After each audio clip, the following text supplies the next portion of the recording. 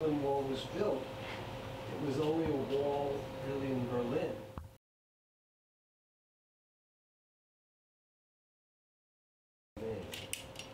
Yep, this is Hershey's, and there's a spot here where the name would go.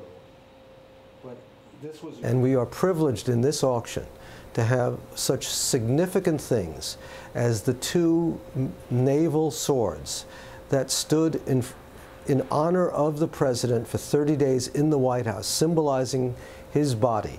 And there they were for dignitaries and the world to see. And we have those two swords in this auction.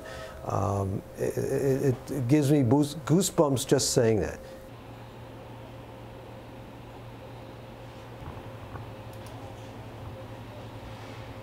So this is identical, done by Mr. Schickler, the only other painting identical to the White House portrait that will ever be sold.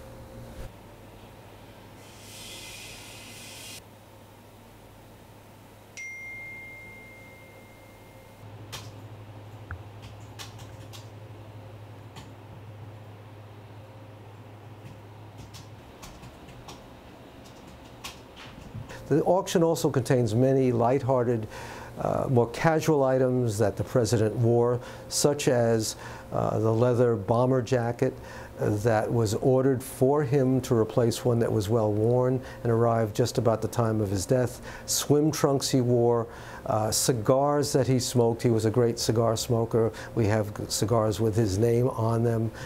Invitations, tons of invitations to state dinners where dignitaries, heads of state from other countries were invited to the White House.